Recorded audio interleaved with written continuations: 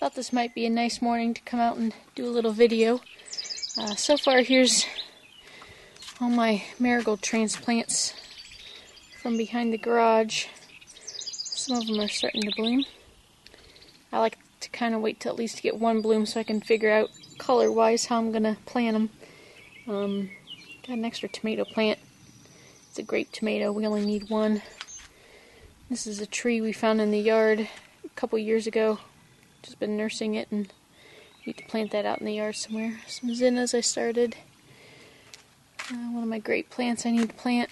And those funky things I just got from my neighbor. And I picked some more strawberries today. These are all the evening primrose. My mom gave me a few starts. They were my grandma's. And they're just pretty much taking over this bed. I have a feeling next year they'll go all the way down to the Elysium. And those are also from my grandma's house, lamb's ear. And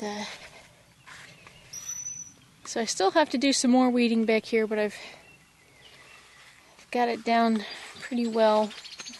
Still have a few more marigolds I need to transplant down toward the end. I ran out of potting soil, so I got to get some more.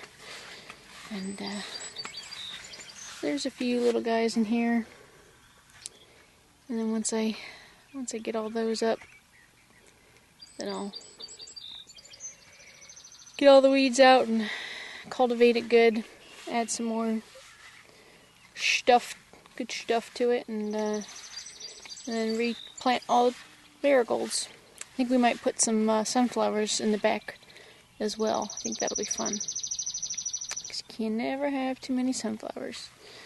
So this is the new shade garden we put in. Well, shade and sunny garden. So this is obviously the shade part. These are all the hostas my mom gave me when they divided theirs. They had waterproofing done on their basement, so they had to dig up all their hostas. So while they were all dug up, she went ahead and divided them. We had ordered that dirt from the nursery that we put down, and it's giving us tons of weeds, even with the mulch on it. So I gotta go in here soon, and I've already pulled some of them, but man, they're crazy. So we got the lilies starting to bloom. That just happened, I think yesterday they opened. And everything seems to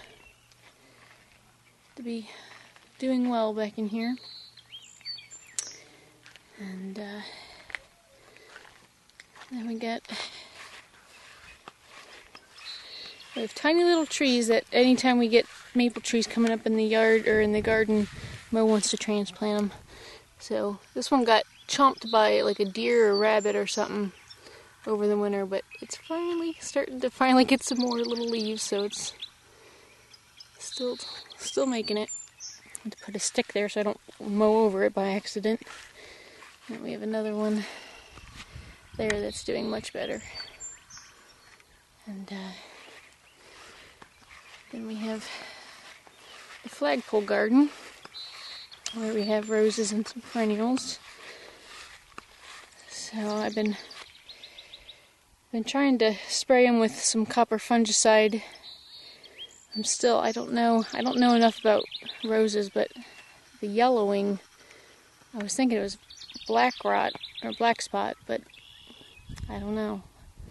I need to come out and cut some more of that out, but it does have a bloom starting on there, so at least we're getting something. And then I think this one's going to be a white one. We're getting some blooms on that. That's that new knockout rose that I posted pictures of the other day. Let me see what the variety name is. It's called the Sunny Knockout Rose. And then this is supposed to be a very cold tolerant one. Sub-Zero Rose. I think that one's supposed to be like a yellow or white as well. This one's doing great. And got a lot of the Arizona Sun Gaillardia. And there's also some white coneflowers in here. A phlox, another rose,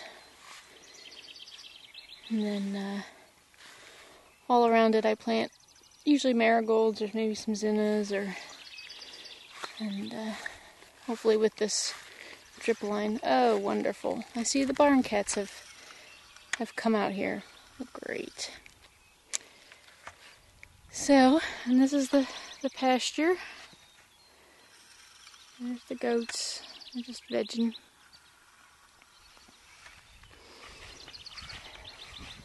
In front of the pasture, that's starting at that big tree there, that's an apple tree, and then we have a whole bunch of little apple trees and a couple peach trees that we just started in the last few years. And this is the new secret garden that Mo put in. So you guys can see a little bit more close up what she's got in here.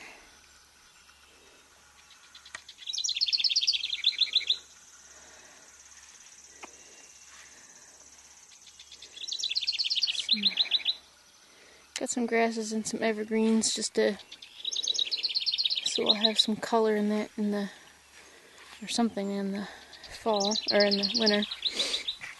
Got some zinnias, some ivory zinnias, and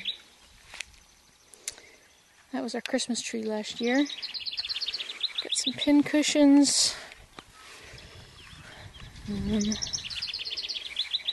Delphinium. I like the color of that one. And little baby evergreens. Really not supposed to get much bigger than that. Some sedum. There's another little sedum. And then, of course, all the daisies. And as you can hear, we have a lot of birds.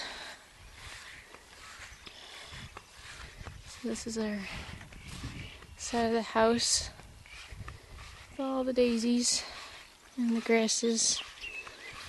Grass is really starting to pop up recently. I like these with the, I think it's like Japanese blood grass or something like that. And these are margarita daisies. They're like a bush. I love them because they don't go crazy. They don't spread like the regular Shasta daisy. They just stay nice. It really sets off the mock orange. That one must be just a slightly different variety of it. That one always blooms earlier.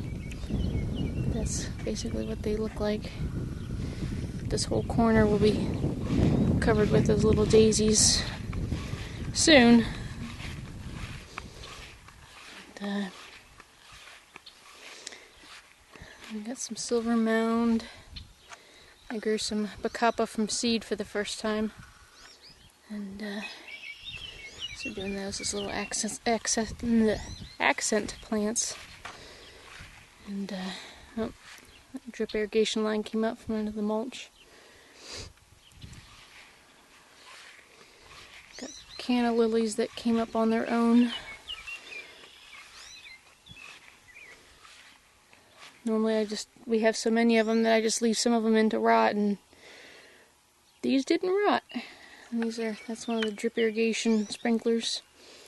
I have a couple of them back there to just broadcast all around. That's a dogwood that I got from the National Arbor Day. It's a brand new hybrid that they're working with a college, and I have to send in a survey every year about the height and growing and all that kind of good stuff. And more daisies, more Arizona Sun. And, so all these came up on their own at one point. I need to water them. And clear from the back perennial garden. This is our lavender that's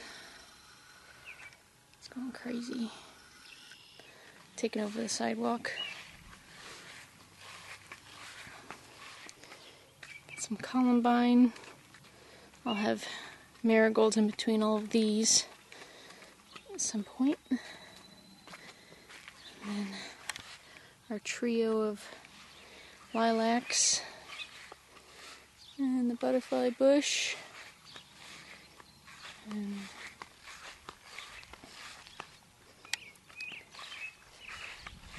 this is the weeping pea tree.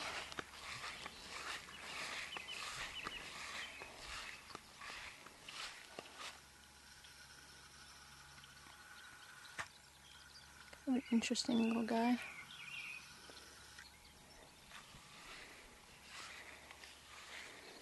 Need to add something there. Like perennial geraniums. Really doing well this year. This is the first year we've had a lot of blooms on it. Lamb's ears blooming.